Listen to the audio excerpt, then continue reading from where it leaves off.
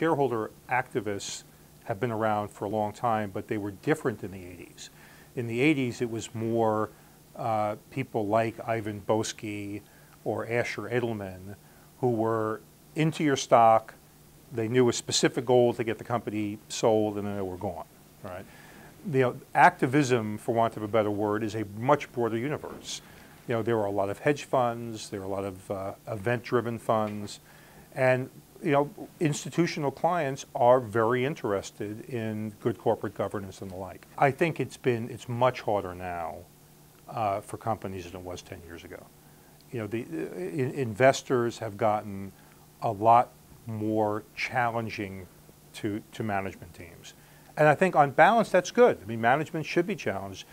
The bad part of activism is that it's so short-term focused that it forced people to do irrational things, which was buying back stock at the absolute worst time. And that's what happened in the last couple of years. The activists would go in and say, look, all these banks are there willing to lend you money and lever your company up 6, 7, 8 times cash flow with no covenants. How could you not take this very low interest money and lever up and give the capital back to shareholders? And while that has a lot of appeal, at least when you basically do the math, the reality is they don't have to live with it.